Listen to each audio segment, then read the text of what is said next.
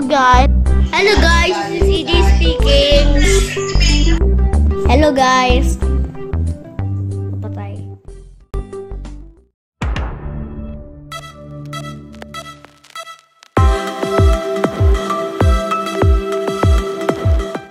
Hi guys, I'll show you how we use heat energy at home with a simple experiment.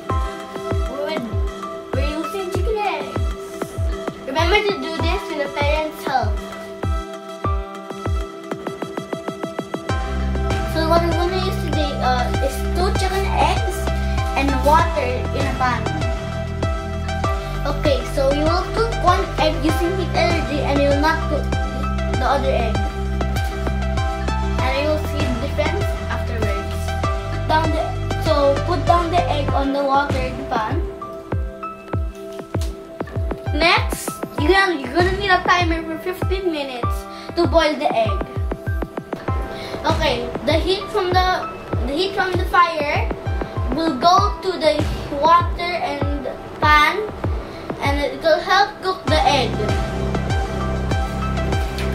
Do you see those bubbles in there? That means the temperature is going up.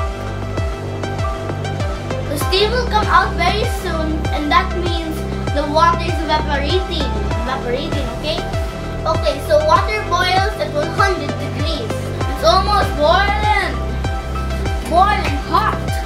Woo! Then it goes after 15 minutes.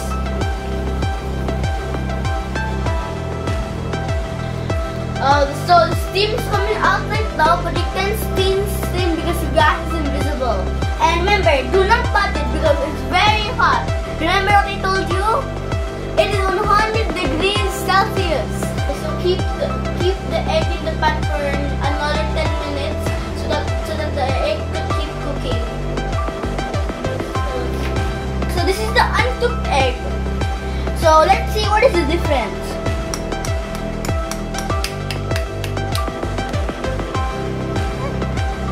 So it's liquid inside.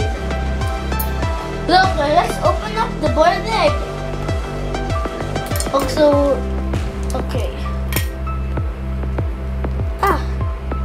There it is. So it is solid compared to the uncooked egg. Let's see what's in the middle.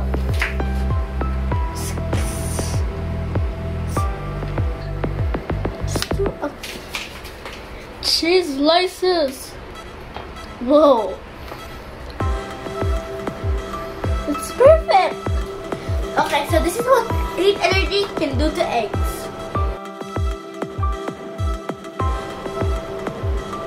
Bye.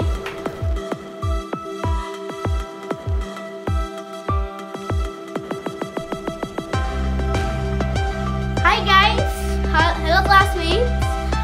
Okay, so the main source of light energy is from the sun. And then we use the light energy to lighten up dark places like this room. And